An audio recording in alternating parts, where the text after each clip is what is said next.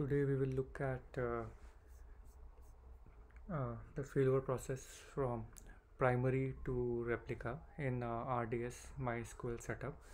So failover as in when you look at MySQL RDS in AWS, it essentially means the term is called as promoting the replica, right? I mean, if you look at here, and this is, so I've created two databases, one is the primary and one is the replica. So I can actually promote my replica. You can do a manual failover, initiate a failover and make it as a primary. Right now my replica is read only.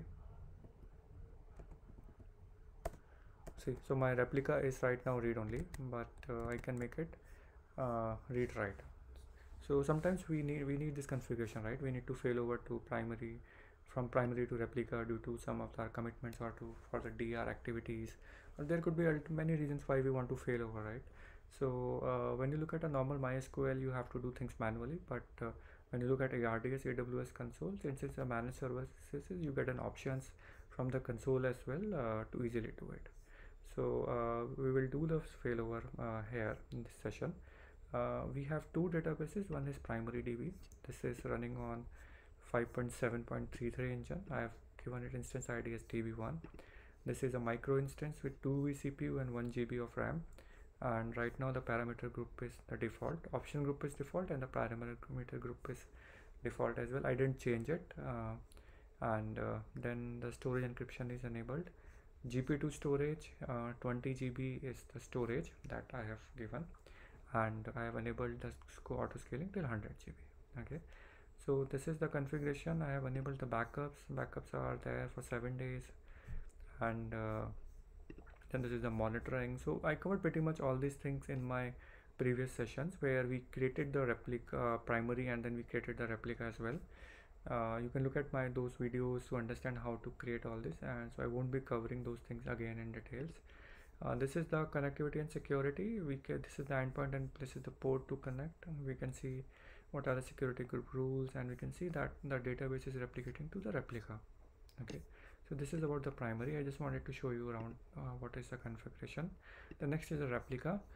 This is my endpoint for the replica port, and this configuration is pretty much same. It's same actually.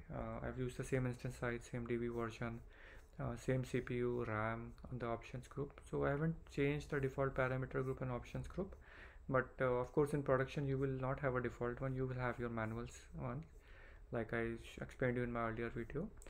So it's a 2 vCPU 1 GB micro instance with multi-AZ is not enabled. Of course this is a replica. 100 GB 20 GB storage, maximum it can go up to 100 GB.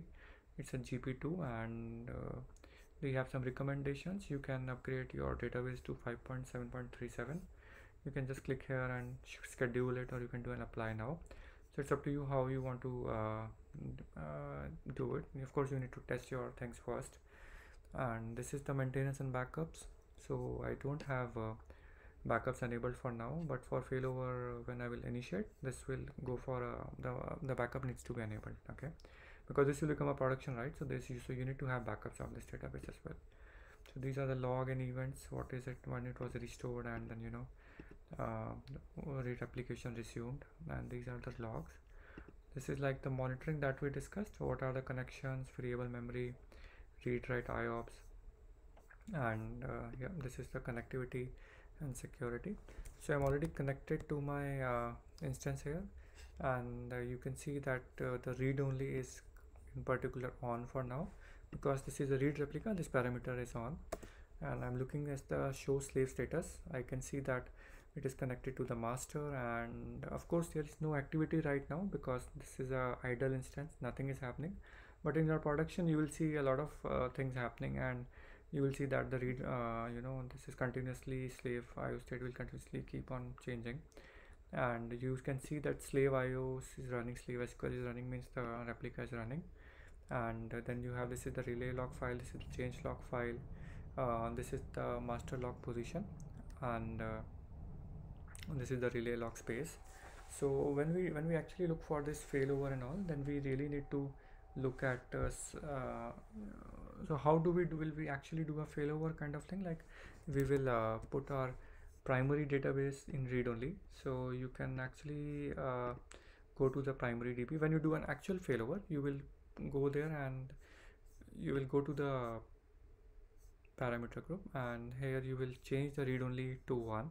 You will make the primary as read only. The reason being, you don't want any changes to happen to your database, and of course you will shut down the primary applications as well, so that no changes are happening.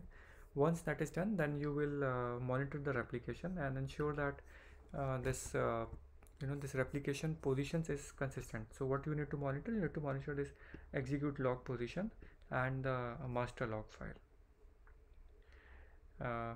Read master, this master log file. So these two things, you will see that these should not change. Okay, you can refer the documentation on what are the other log positions you need to see, and other precautions you need to take. But as per my understanding, these are some of the important things you will see, and ensure you monitor it for a while that the replica is not changing.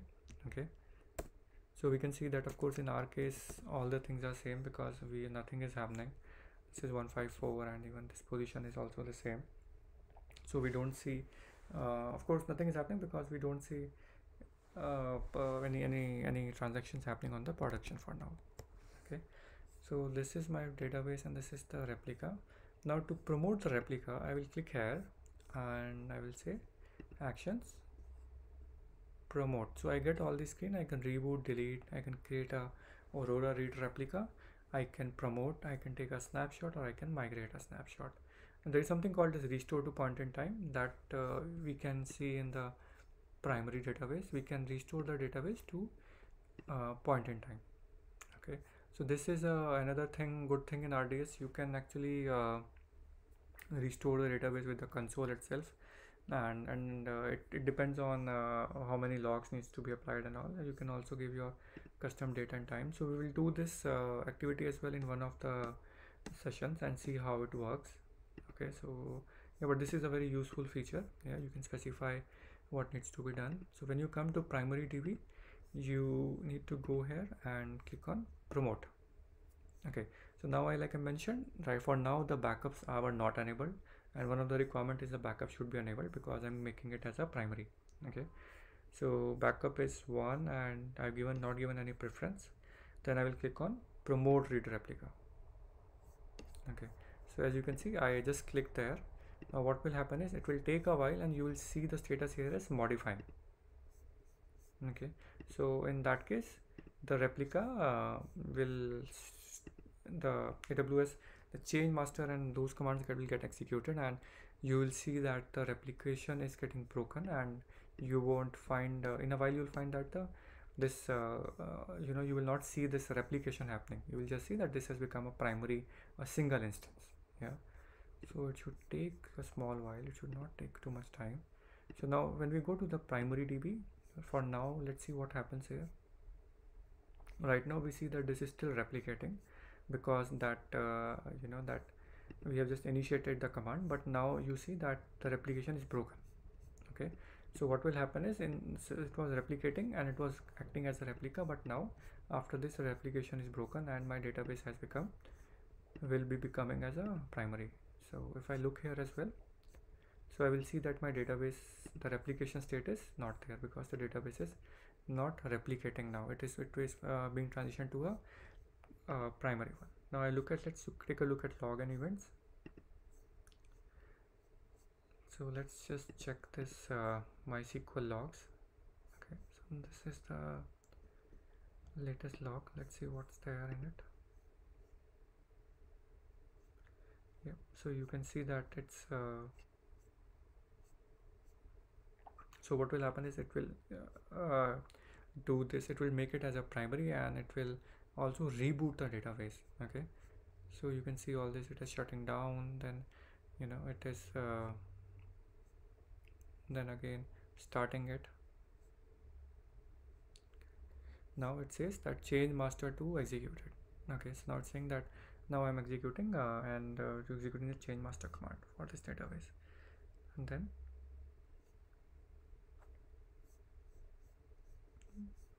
okay, so this was for the earlier one when we executed the change master for starting the database. These are for those commands.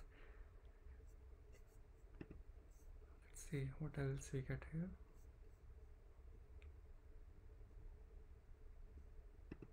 This is the latest one.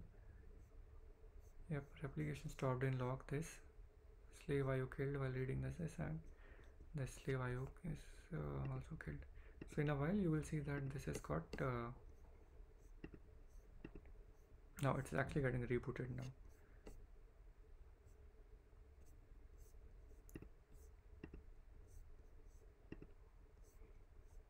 But the replication has stopped, and if you look at it, the database has become standalone now.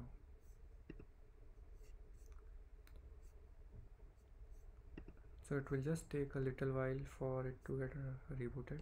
I don't think it will take too much of time. See, now this is from where I can see the recent events. Here it says I enabled the automated backups, right, when I was trying to promote it. So the automated backups are enabled here. Next is to promote it. So the good thing is in RDS you can see all the events, like what is happening in your database. Here I can see that I have promoted the read replica to a standalone database instance. So the database instance, this event is also captured, and once it is promoted, it needs to be rebooted. So the database is shut down and the database is restarted. Okay, so it should be available. Okay, again after doing this, it is taking a backup. So we look at the configuration and nothing, and you can see that backing up DB instance. Let's see if we have anything new in the log now. This is the new log that has come. This is the okay, so this is all the log of what happened, and this is shut down, and again it has started. Yeah, see, so this is when has been received and the slave was killed. Now the when we promote, right, this slave was killed and the threads were killed. The thread sessions were killed actually. Slave was killed, as in the replica was the threads were shut down, so that's why the replica shows as shut down. Now I can look at it. It's shutting down all the plugins and all, shut down, and then it shut down complete. Then it started everything. Okay, that